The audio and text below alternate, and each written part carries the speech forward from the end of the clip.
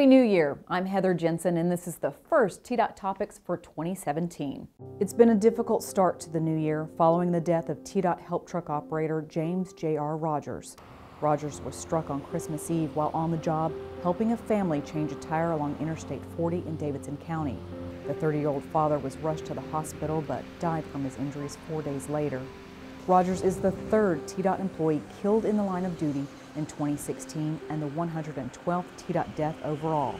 The department continues to urge motorists to be alert, especially in work zones, and to obey the move over law to prevent similar tragedies. You'll see more TDOT workers on the road during the cold weather. Crews will spray brine, spread salt, plow snow, and even patch potholes as needed throughout the winter months to keep you moving, so be sure to give them room to work safely.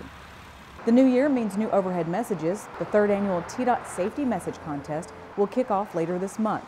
So put the phone down, buckle up, and get ready to send us your best safety-related messages. Watch for contest details on the TDOT website and social media. And finally, TDOT wants you. Several hiring events are scheduled this month. TDOT is looking for operations technicians to serve Middle Tennessee counties.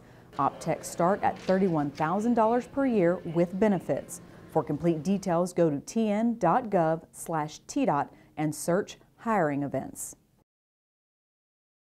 That's it for this month. We'll see you in February.